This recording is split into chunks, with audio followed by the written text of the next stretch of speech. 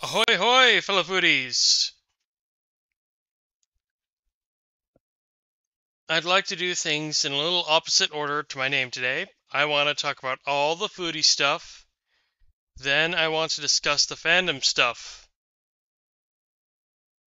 I went to Seattle during Emerald City Comicon, but because I bought Sakuracon tickets, I couldn't afford to do both. So I was seeing what Seattle was like on a Comic-Con day.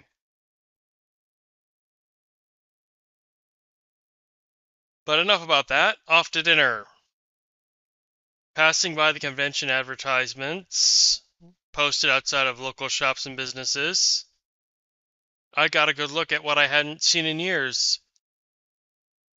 I remember getting some of my best cityscapes from Plymouth Pillars Park. It was a fun little inside secret kind of place for cosplay shoots. Back in college, I wanted to do Soul Eater cosplay photo shoots and gatherings at Plymouth, then come together at the Rumba Cafe. The name reminded me of Rumba Coffee from the first Soul Eater anime. Oh well. And nearby, the Roastery Reserve in Seattle. I tried to cover it when it was new, the second of two of these at the time, but that got lost in a shuffle. It's definitely an institution now. As for my actual meal, I was treated to Little Woody's Burgers. I had a custom burger, batter fried onion rings, and a blood orange kombucha. I figured I'd have preferred the jasmine green tea option, but I didn't want more caffeine. After tasting the blood orange flavor, I'm sure I would have preferred the tea. The fries I shared tasted more like smoke than potato, but the rings held up well. The burger tasted grass-fed as advertised, and while I enjoyed myself here, it was cramped. Most of the seats needed to be on the second floor. I cannot recommend this experience for claustrophobes, because it's a Seattle kind of cramped. Most places don't have a lot of space to lease for businesses. There's so much packed so close together. And I passed it once when I was trying to find it because I was looking where I was going and counted on a protruding sign overlapping with my path. Pro tip, their sign is on their window. Coming back down the hill and getting back to the convention center, there was a new gyro restaurant, a remaining Taco Del Mar, and still nothing where Moby's used to be. But this is the finest place as any to transition to the cosplay. Starting in the same lobby with Gurr. I've caught so many Gurr cosplays at so many cons over the years, I was speculating whether it's bad luck not to photograph at least one per con. Little guy became an institution all his own. And now a Lady Dimitrescu. Then we'll jump to Lust from Fullmetal Alchemist. I told her about the couples photo I took of a Lust cosplayer reenacting a famous scene with her personal Jean Havoc cosplayer. Surely I've got that around here somewhere. Here's Pathfinder cosplay as Laudna from Critical Role. Check her Instagram. I'm not sure who's wearing Bloom here. Shout out in the comments.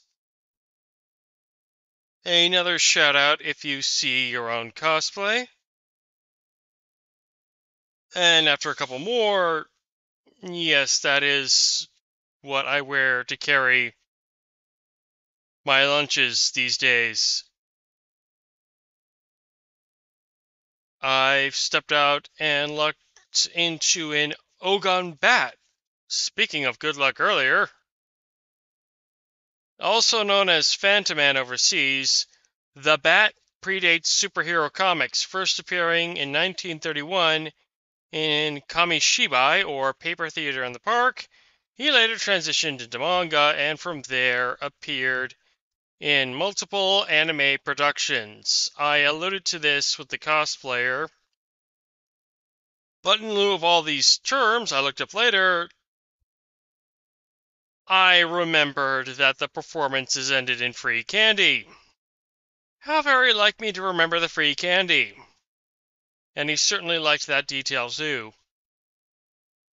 If you're watching this, I hope I was illuminating. More links in the description. I did miss an excellent Jinx cosplayer because she was still transporting her lunch. But I caught so many quality costumes on the outside, starting with this kilted Captain America.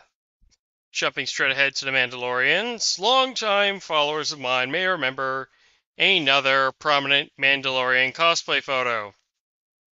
But no recycling bins here on these particular street corners. And here we have Mara Jade. I was first introduced to the character by another Comicon cosplayer some years back. One thing I appreciate about convention photography,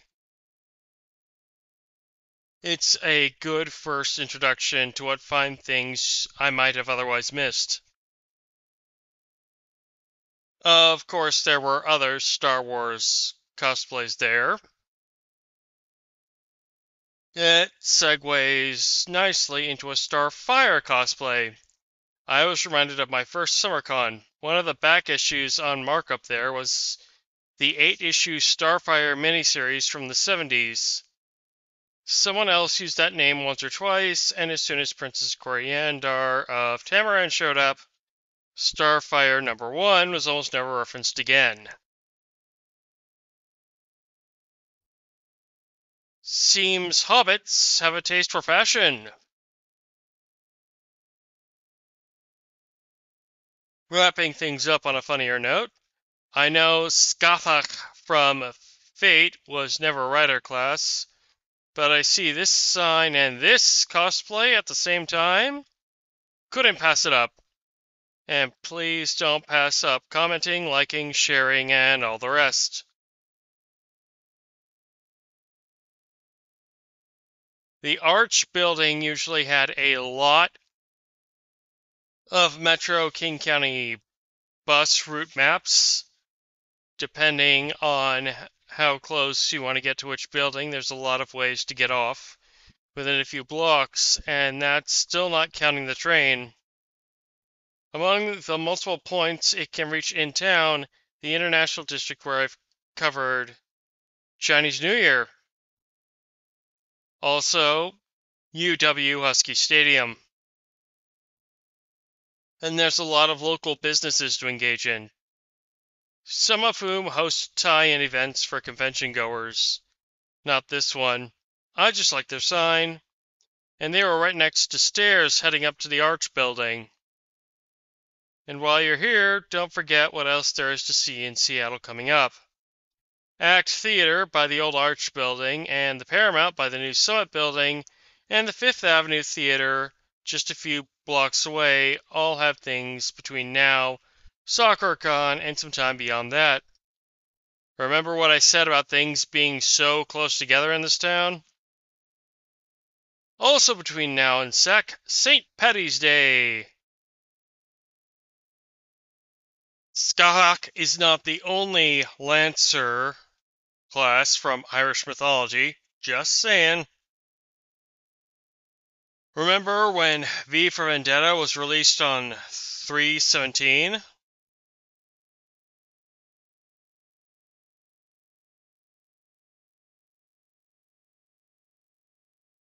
And coming back to Act, they're having a party next month. On that note, until next time.